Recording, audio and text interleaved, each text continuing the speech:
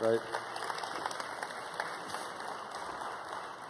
So just to set the stage, he's the corporate in the jeans and the boots, and I'm the entrepreneur and the coach.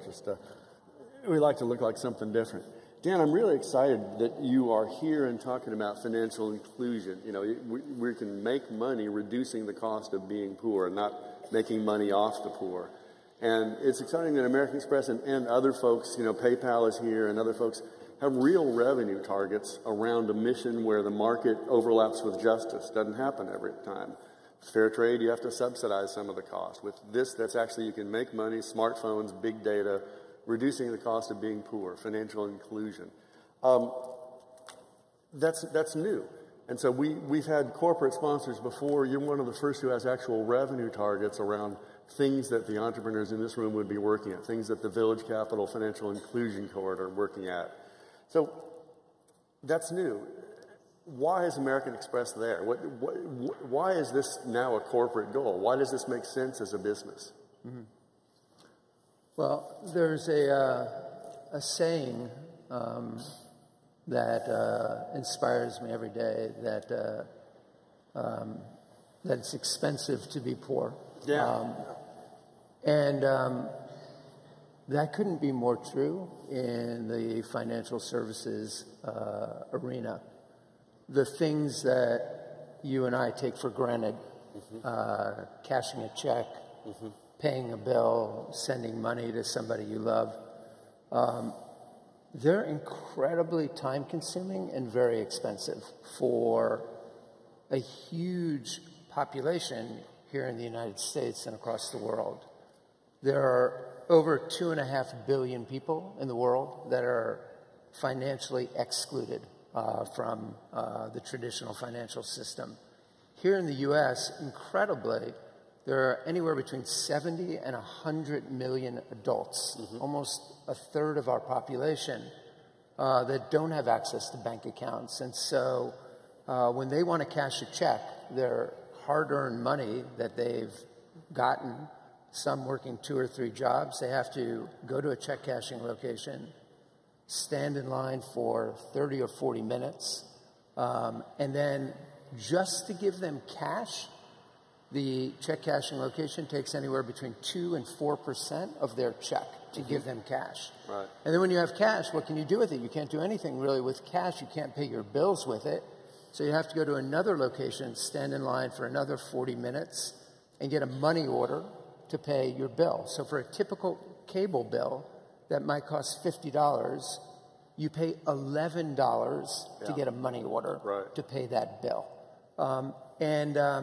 With technology, that just doesn't have to be the case anymore. We actually can dramatically reduce the cost, simplify the experience, take all that unproductive time away, and create kind of alternatives to what traditional banking is, and do so profitably. So for us, you know, my charge coming into American Express a couple of years ago were, how can we rethink financial services because of what's happening with technology? And what I found is there is a huge population that needs this technology, and it inspires us to create different and innovative ways of thinking about products. Right. Has American Express done any official sizing of the market of financial inclusion in the U.S.? Well, in the U.S. alone, I'll just give you a couple of statistics, and you can define it any way you want. Right.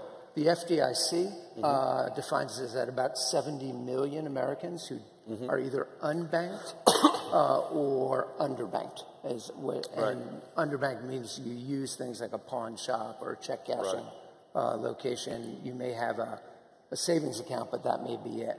The study just came out that anywhere between 50% to 65% of Americans live paycheck to paycheck. Right. So that's the size of the problem. What about the size of the market opportunity? If you're doing things like reducing the $11 out of $40 cost of paying a bill and the hour-and-a-half cost, what's the economic opportunity too? So this population spends about $1.3 trillion of spend in the U.S. alone.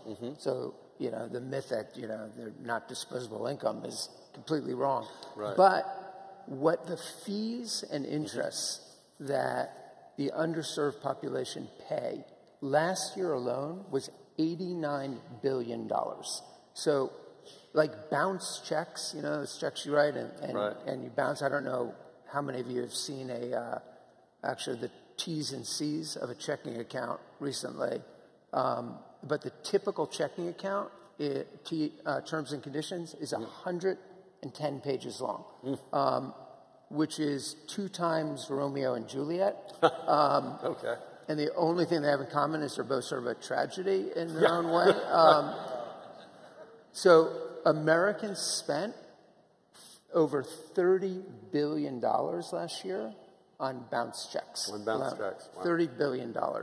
And a lot of banks still do what's called high-low sorting. So if you have 3 checks that come in, one for $10, one for $50, one for $100, they'll cash the $100 check first to put you into overdraft immediately. So you have $40 in your checking account. Right. So they get 3 overdraft fees instead of maybe 1 that might have occurred.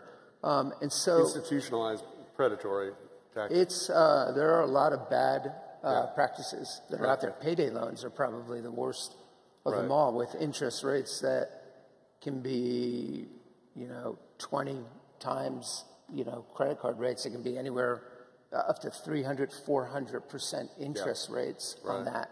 So my thought is that technology can take that $89 billion that's spent right now, and sort of the personal goal we have is how can we return half of that back to the underserved population?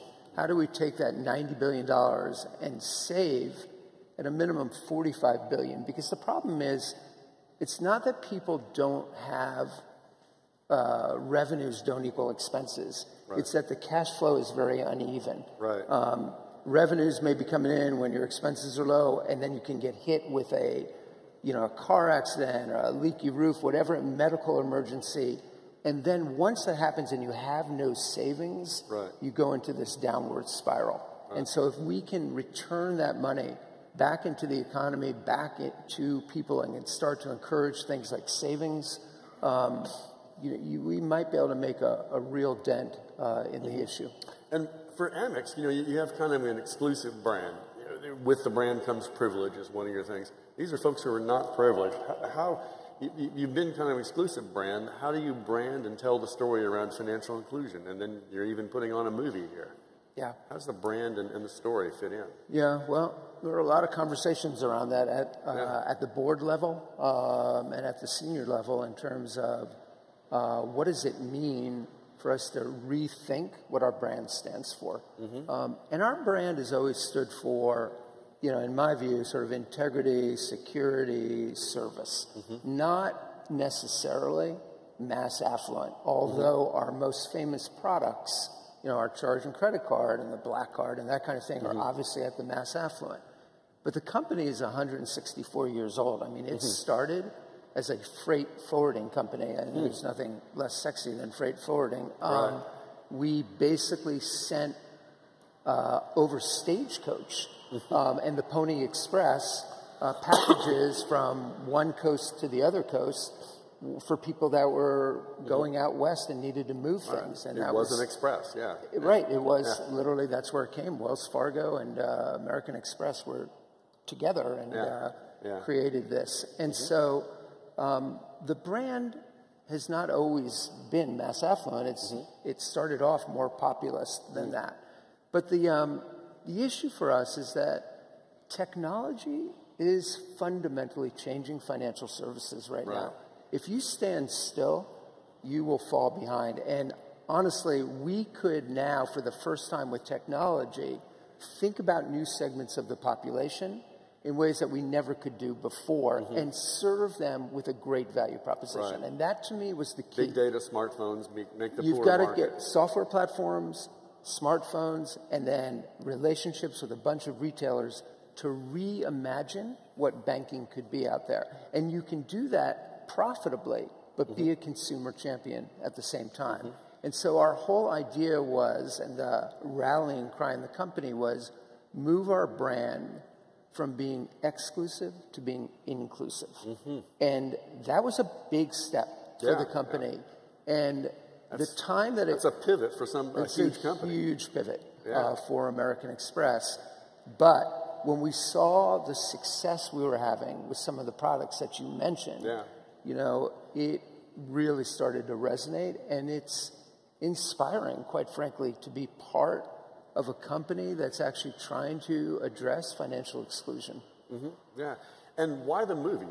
They've got a great documentary that is showing here. Why tell a story about it? Why tell the story of the need the way this movie does? And if you haven't seen it, you should see it. We're showing it.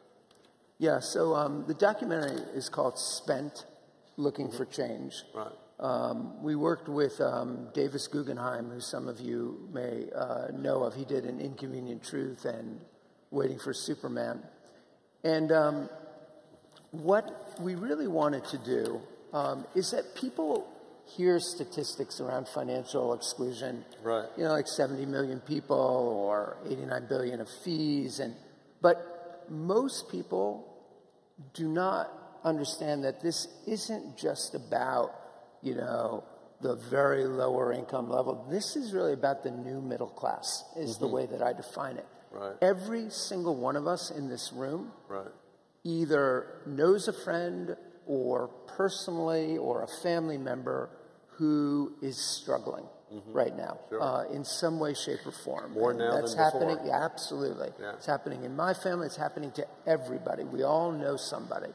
And what we wanted to do is, with this documentary, and I'd encourage everybody to watch it. It's 38 minutes long. It doesn't take a lot of time. But we released it on YouTube because we didn't want to do whatever those elite film festival things are. Yeah. We just was like, let's release this free of charge on YouTube. Just about 18 million people have seen the documentary. 18 million people, which is wild. We had a couple of members of a couple of senators and congressmen put out press releases saying, you know, all Americans should see this. Yeah. And the reason we put out the movie, and there's nothing about American Express in there. It's like at the very end of their credits that say we help sponsor it, but it was to put a human face on the problem. Yeah. Because if you really want to start a conversation about financial inclusion and have it be a real issue, it's a little like I saw some of the presentations that some of the folks did this morning, and they tell stories about individuals, and it makes things come alive. Right. And what I think to really address this problem, there needs to be a whole ecosystem that comes together. It can't be government. We can't rely on the government to address this problem. Sure. They don't have the resources to go and do it. Or the will. And it's a very divided, you know, very partisan body right now. And so to expect them to pass legislation of some sort that is going to fundamentally fix financial exclusion, I just don't think we can count on that. I also don't think we can just count on academia to put out research papers, although they put out extremely important bodies of work, or the nonprofit world. This has to be a partnership between government, regulators, private enterprise, public, NGO, that kind of thing. And so we wanted this conversation to start with this, and we wanted people to not just intellectually get the problem, but emotionally get the problem. And we showed this at the Consumer Financial Services Board, the CFPB, and to their board. And after the film ended, like the head of it said, we got to take a couple of minutes just to compose ourselves, because it's heartbreaking when you see what people go through. It really, it can bring tears to your eyes. And, you know, you're a big company and you want to figure out what to do next and where to move. So you're doing a lot with Amex Ventures, working with startups. Tell me how that works. And how you make a decision. So we've got a couple of things that we are trying to do. I mean, one of the things is that we do have some resources within American Express to leverage against this problem. And we are doing a financial inclusion lab in which we are asking academia to submit research, which we will fund, and that website goes live later today. We also set up a venture arm here in Silicon Valley, in which we look to invest in companies that are promoting financial inclusion. We set up a $100 million fund out here. We look at kind of a couple of areas, but financial inclusion is one of our biggest. We just closed our first round in a company called Signify yesterday. I think we announced it this morning. Right. Signify works in 7 developing markets where they, on an opt-in basis from customers, look at cell phone records and do an algorithm to look at credit worthiness. Because as many people know, traditional FICO scores and your credit worthiness scores, they don't look at things like your rent payment or what your most recent I mean, there's a lot of things they exclude, right. And therefore people can't get a loan at a reasonable interest rate because so much of the data is not used. And so we think that this is just one very interesting model of many to support in looking at all of the different forms of data